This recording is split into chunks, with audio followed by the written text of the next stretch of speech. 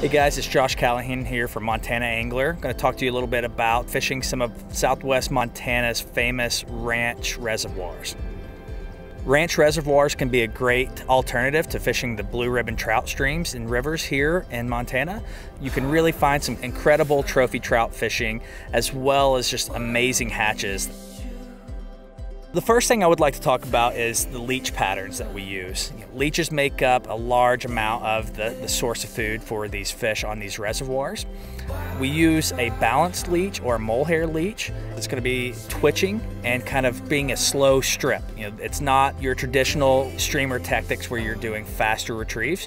It's going to be slow, let it sink, twitch, twitch, retrieve. The Callibatus mayfly we see around southwest Montana is really found on the reservoirs, lakes, and slower moving water.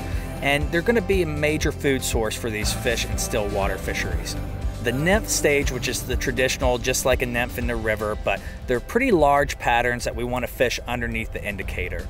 The second part would be the dun stage that's usually hatching mid-morning. That's going to be the adult that you see flying around and the kind of larger dry fly patterns. In the evening and afternoons, we see the spinner fall, and that's why we want to make sure we have a healthy amount of variation in our fly boxes of these patterns. The last insect that I want to talk about today is the damselfly. We fish a lot of the damselfly nymphs in variable ways. A couple ways that we do it is a slow strip and shallow water. You're going to look for some porpoising fish and try to get that fly out in front of them a little bit. The other way that we're going to fish that nymph is in the deeper ledges and try to do a slow twitch. These nymphs have a lot of movement, so make sure that you have not just a straight dead drift, but you have a little bit of a twitch in your retrieve.